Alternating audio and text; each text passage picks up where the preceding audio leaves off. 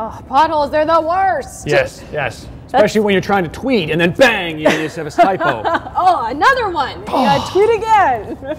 Over the past 15 years, Canadian singer-songwriter Sarah Slean has made 8 albums. She's written for 2 string quartets and been nominated for 3 Junos. Now she's bringing her Sea tour to stages across the country, and BT's Jenna Khan caught up with her before a sold-out show at the West End Cultural Centre. One path grows in the distance. Sarah Slean with Strings, bringing the tour across the country and joining us now. Thanks so much for chatting with us. Oh, my pleasure. So this is the Sea part of your Land and Sea release that came out a couple of years ago. What has this experience been like? It's a big show to take on the road. It is. It's a lot of people. It's a lot of people, a lot of strings, a lot of delicate instruments, a lot of traveling, but we have a big bus outside. And the way that I devised this tour was, as you know, on the recording, it's 21-piece orchestra. Not possible. I don't think they make buses that big. But I decided to take 5 core strings. That covers all the voices of the scores that I wrote.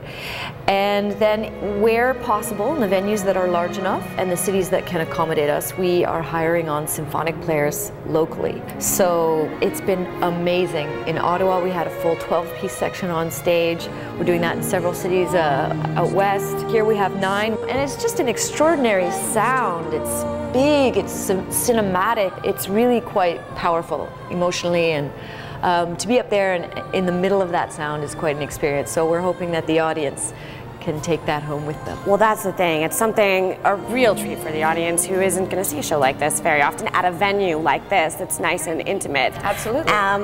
As far as when you first had this idea, did anybody say, Sarah, that's crazy, this is a ridiculous thing to take on the road? People say that to me on a daily basis.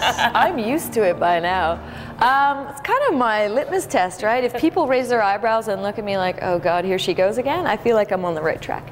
Yeah, it's crazy. Yeah, it's impractically large. But this is the music that came through me, and I have no choice but to try and render it as faithfully as possible. So that's what I'm doing, and I'm just lucky to live in this country where there are arts councils that will support us and wonderful public that will buy tickets to our shows, so we're excited. Very nice. Well, definitely glad that you did. Tell me about something really cool that you're doing, the Joy Jar. Let's talk a little bit about that. Sure, yeah, well, we get so much information these days. We're just bombarded with Twitter feeds and news, and most of it is negative. Most of it is about what's going wrong in the world. And we forget that it's news because it's news. Literally, it's news because so much is going right in the world.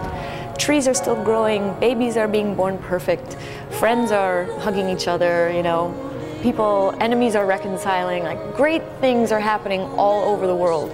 And we forget that, and we don't get any of that. The idea of the Joy Jar is that you put a little message on a card and put it in the jar, and then you can take one. And we're taking this across the country. And the idea is to just pass on a bit of positivity to a random stranger.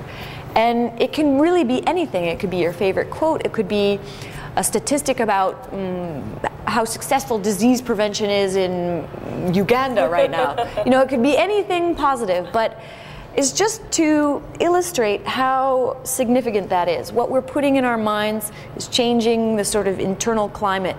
And if we can feed ourselves more positivity, I think it really makes a big difference. Very nice. And I think that it's definitely good to maybe take that second to sit back and think, what is something I would like to put in a Joy Jar? And that's right. You can do that for yourself. You can send an email. You can also tweet it with a hashtag, the Joy Jar. Joy Jar. Joy Jar. There you go. And Sarah continues on her tour, and we thank you so much for taking some time to chat with us. Thank you, Winnipeg.